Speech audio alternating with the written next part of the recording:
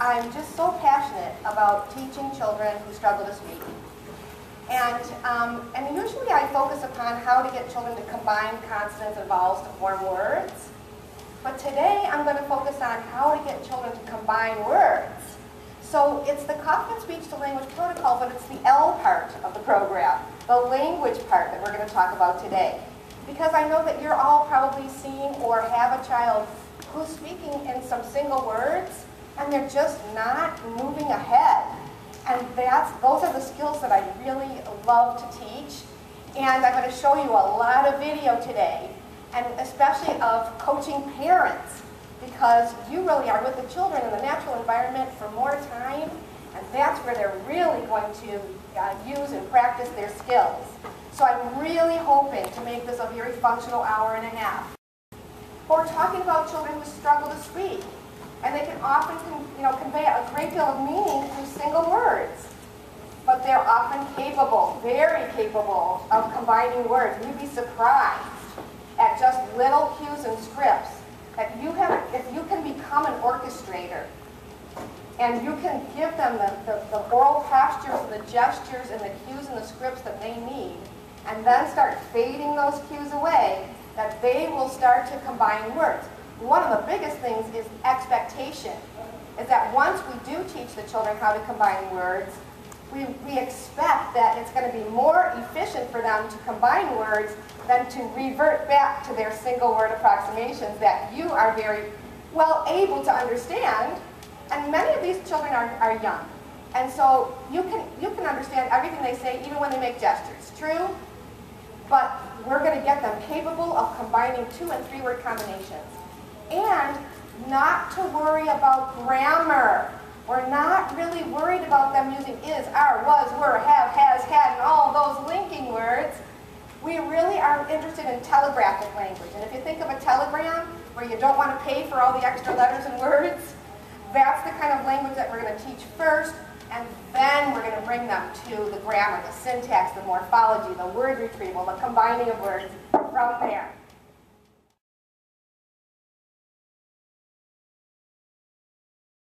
First, want to know answer first cues. Just give the answer first before you ask a question. Open door. What did you want to do? Okay, so you just give the answer first. You don't have to elaborate like, would you like me to open the door?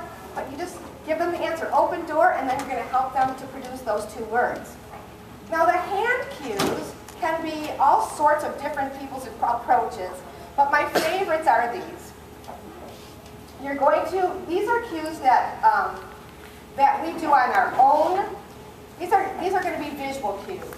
Now I know that you probably know some things about prompt therapy, which is a very physical, proprioceptive, tactile way to cue. The cues that I'm going to talk about today are visual and auditory. And so we really want the children to look at our faces and know how to make those vowels, how to make those consonants.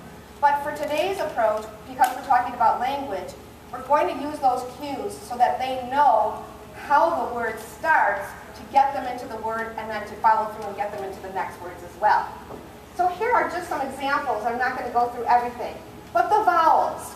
If you just feel where those vowels are produced and you make an ah, pull down, instead of pulling down, I'm going to change this picture.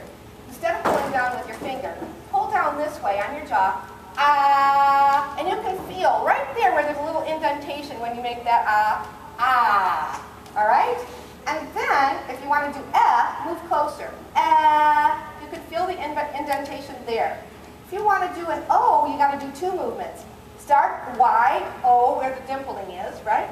And then move to the oo, O. Because that's a diphthong vowel. And that means that that vowel has 2 movements. And very often, children will distort that O because they're not putting the oo part in there. So we have to, and we want it to be smooth. We don't want to do O, oo. Because then the children will say, oh, ooh. We want to do oh.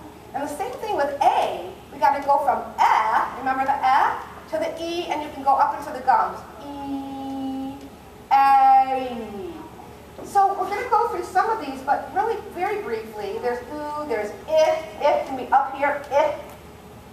And I know it's hard to see me anyway, but I hope that this is working out. And then ah. Feel just where there's the dimpling. Ah. Hold down just a little bit. Ah. And then for some of the simple consonants, here's but you can do it you can do it as long as a child realizes that when you make that movement that they're supposed to say right? And you want them each to be different.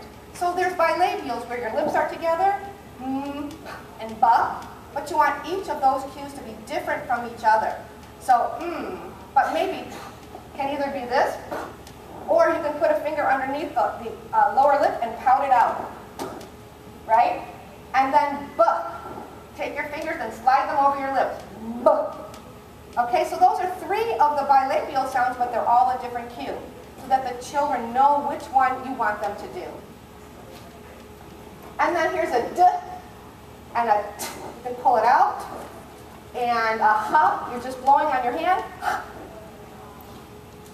Okay, so those are just some basic cues, visual, and you're also saying them. But now we got to get to some other cues that are going to help with combining words more than just to produce the sounds themselves.